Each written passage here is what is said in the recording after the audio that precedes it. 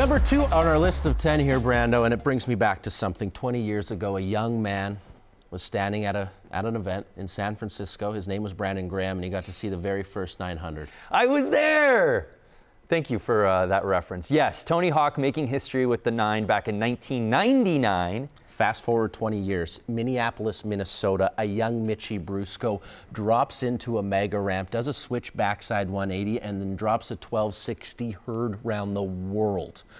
How did you feel being at the first one, the 900, and the 1260? Like I was the difference maker in both of those events. No, I think we had seen Mitchie try to pull off this 12 yes. at X Games Shanghai earlier in the summer.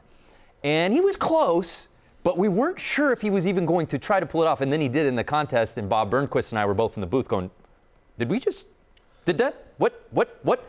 And then we knew he was going to bring it to Minnie, and to get it, and he got it on his 3rd run, remember? The first 2, he was getting there, and we wondered, he's going to die trying, as they say, on this trick. And he does it off the quarter pipe, and the world collectively loses it. One thing of note, he got a silver medal in that event because of his jump trick. Now, this event, 50% on the jump, 50% on the quarter pipe, goes without saying, probably 50 on the quarter pipe, but on the jump, he wasn't as strong as Elliott Sloan. So Elliott Sloan got the gold medal in this event, but I still think this constitutes a 2nd place in our top 10 because of the magnitude of dropping a 1260 on a mega ramp. If you've ever seen this event live in person, you understand how dangerous, how gnarly, how zero room there is for mistake. And to put a 1260 down on that big heater, that gets you number 2, I think. Yeah, and I'm glad you brought that up because comment section, we hear you. We understand what Mitchie Brusco did was transformative. That's why I got number 2 on the list. But because it was essentially a setup trick off of the gap to get him to get to the 12, exactly. Yep. That's why he didn't win gold, but he does win gold in our hearts when it comes to the top 10. Really, it's actually a silver if I think about it because it is second place. He wins gold for the 2nd best moment of X Games 2019. We're going to get lit up in the comment section again. We're going to get lit up. Watch the tape. Come on. Number 2, Mitchie Brusco. That 1260 on the quarter pipe, but he seems to be getting closer each time. Get rich or die trying. I don't think he's going to stop until he puts this thing down. This could be it. Oh, a little low on the landing, but he's got it.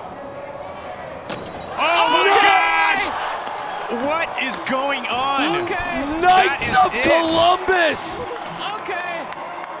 And he sketched off the gap, and it just put him in a good speed position. I don't believe what I have seen. Look how focused he is right there. That is incredible. I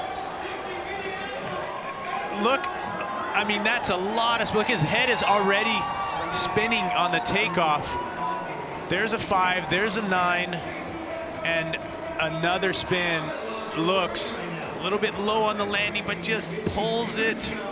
Actually, that landing was really good. Wasn't low at all. Mitchie Brusco goes where no person has gone before. Yeah, Mitchie. A 1260 at the X Games.